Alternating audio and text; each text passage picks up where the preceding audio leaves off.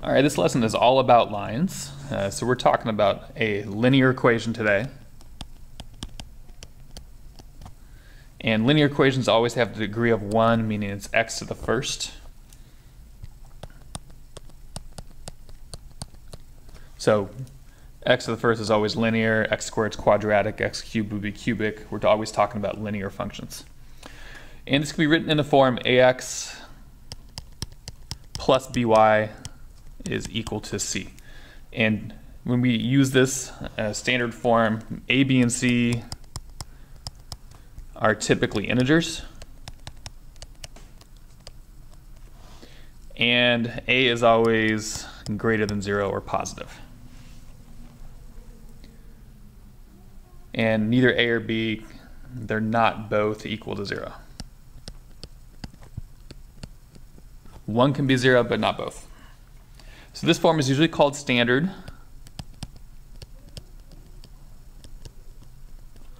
Standard form or general form. And if we're given it in that form, first example says sketch the graph of 5x minus 2y is equal to 10. Typically the easiest way to graph something like this is to plot its intercepts. Meaning we're going to find the y-intercept by letting x equal 0. Plug in 0 for x, we get negative 2y equals 10, or y is equal to negative 5.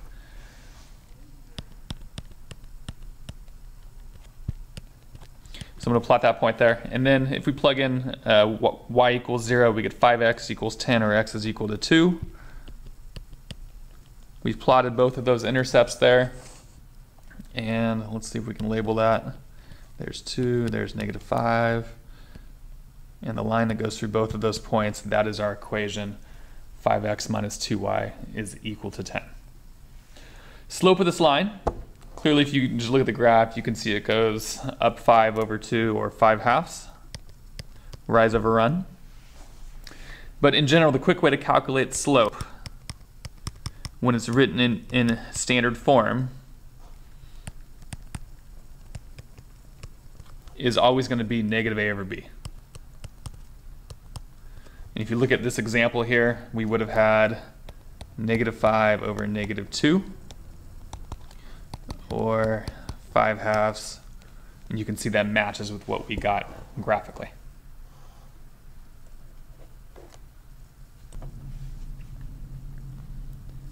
All right, next form is the one you're probably most familiar with. It's called slope-intercept form. And y equals mx plus b. This is the one they drill into your head since the first day of algebra. So slope, or our value of m, is always going to be equal to the number in front of your, or the coefficient in front of your linear term. We get negative 1/3 as the slope in this example, and the y-intercept is b. We have a positive 1 as the y-intercept. So I'm going to say that is my y-intercept right there. I'm going to go down 1 over 3. Do not go to the left ever. Sketch a quick graph. We've got that line. All right, the third form of a line. This is the one you will use 95% of the time. Please make sure you know how to utilize this. This is point slope form. Y minus y sub 1 is equal to m times the quantity x minus x sub 1. And again, what we're saying is the point it goes through is x sub 1, y sub 1. And our slope obviously is m. So we're given these two things. We should be able to write the equation of that line. So look at this example here. Our slope is going to be equal to, looks like 1/3. And remember, it's y minus y sub 1. And so the point here, the y coordinate is 1, and the x coordinate is going to be negative 1. It's x minus negative 1. So we've got that point there. That's negative 1, 1. Let's label that. And we've got a slope of 1/3, which means we go up 1 over 3. 1, 2, 3. And we've got another point and the line that goes through is our equation. And again, just to make sure you recognize rise over run, delta y over delta x, meaning change in y over change in x. And given 2 points on a line, x sub 1, y sub 1, and x sub 2, y sub 2, the slope is simply the difference in your y coordinates, or the rise over the difference in your x coordinates, or the run. All right, special cases are horizontal lines and vertical lines. Please do not forget which one is which. If you are ever in doubt, think about this diagram right here. A horizontal line has a slope of 0. So a horizontal line has a slope of 0 and is always going to be y equals some constant. A vertical line always has a slope that is undefined, and as the equation, x is equal to c, where c is a constant. So in this case, this would be y equals a, and x is equal to b.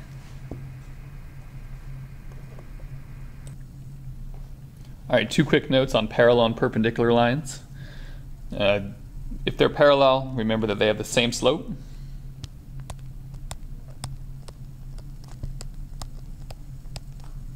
And that means that the slope from line 1 has to equal the slope from line 2. If they're perpendicular, they have opposite reciprocal slopes. So we'll say opposite reciprocal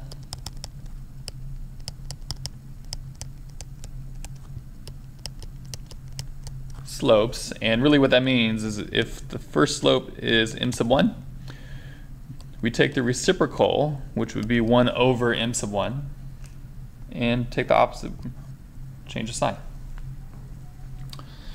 Other thing you want to point out is that if they are opposite reciprocals, if you multiply them together, multiply the 2 slopes together, if they're opposite reciprocals, you will always get -1.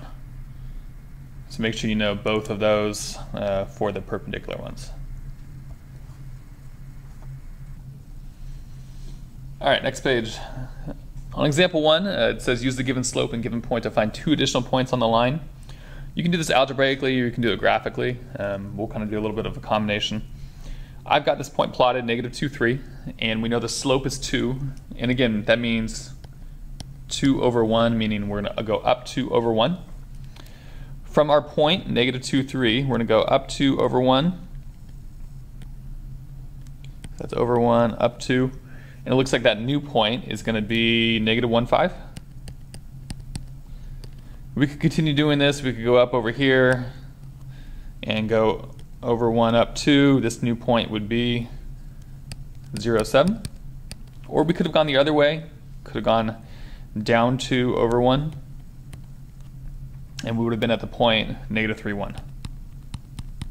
But that would be the graphical approach to that. All right, second problem. I've got this drawn over here in the diagram. We've got y sub 1 is equal to 2x, and we have a perpendicular line at the point 1, 2. So we know it's perpendicular at that point.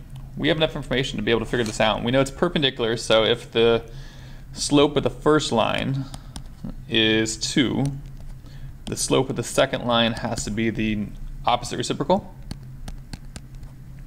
So we know the slope. We also know it goes through the point 1, 2. So we know a point, we know a slope, we should use point slope form.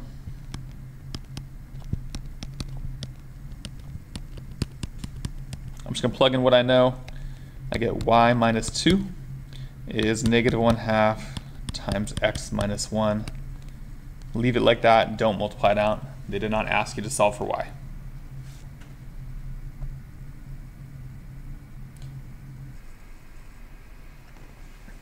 All right, this example, we're going to use slopes to show that this quadrilateral is in fact a rectangle.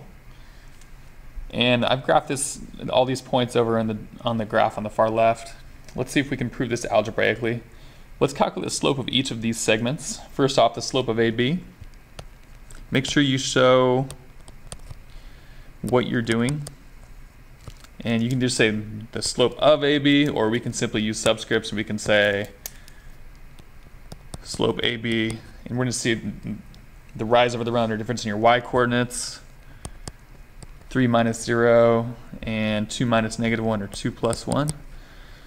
3 over 3 winds up being 1. Go ahead and repeat this process for the other 3.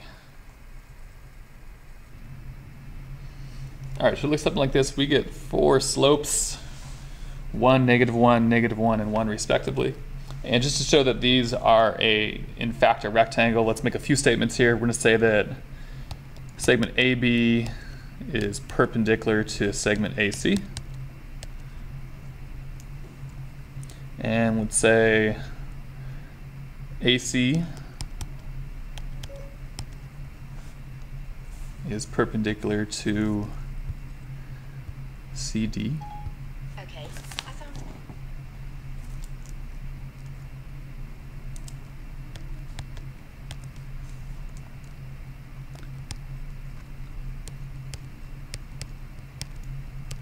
BD is perpendicular to AB, and BD is also perpendicular to CD.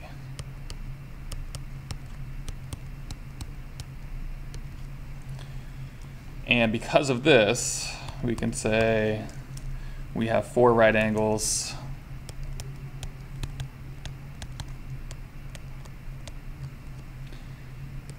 creates a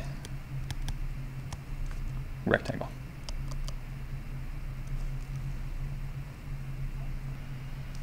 All right, last example. We've got a business that has some fixed costs and some variable costs. It looks like we're manufacturing jeans. We have a fixed daily cost of $500 and a variable cost of $8 for each pair of jeans. So we're going to write a linear equation that relates daily costs in dollars of manufacturing X number of jeans. So if no jeans are manufactured, and again we're talking about X, C would be your X and Y coordinates respectively. So if we don't manufacture any, we still have a cost that's fixed of $500. So 0 jeans are manufactured, we still spend $500. 1 pair of jeans, we have to add the cost for $8 for 1 pair of jeans, so we're going to spend a total of $508, meaning 508 would be the next point in the graph. 2 pairs of jeans, 16 total dollars spent on jeans. Looks like we've got 516, so 2, 516. So you can look at these points and you can write a linear equation based upon it. You can use a point slope or slope calculation, or you can simply say our cost in terms of the number of jeans we're manufacturing. We have a fixed cost of $500 and we pay $8 for every pair of jeans. So here is our fixed portion, here is our variable portion. So we're going to say 500 plus 8x. And so I'm going to say this is x and 500 plus 8x. Or C of x is 8x plus 500. All right, go ahead and use this to answer the two questions down below. When you are answering these questions, make sure you use proper notation. We know that we are using C of x, so C of 400 shows that you are manufacturing 400 pairs of jeans. We're going to substitute in 400 for x. So 8 times 400 plus that fixed cost of 500. You get 3,200 plus 500, or with units, $3,700. All right, now we have a total cost of $6,420.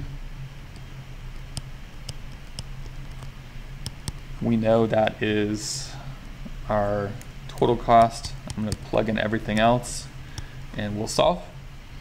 Subtract 500, we get 5,920. and dividing that by 8, looks like we get 740. Make sure you include units. I'm going to say 740 genes.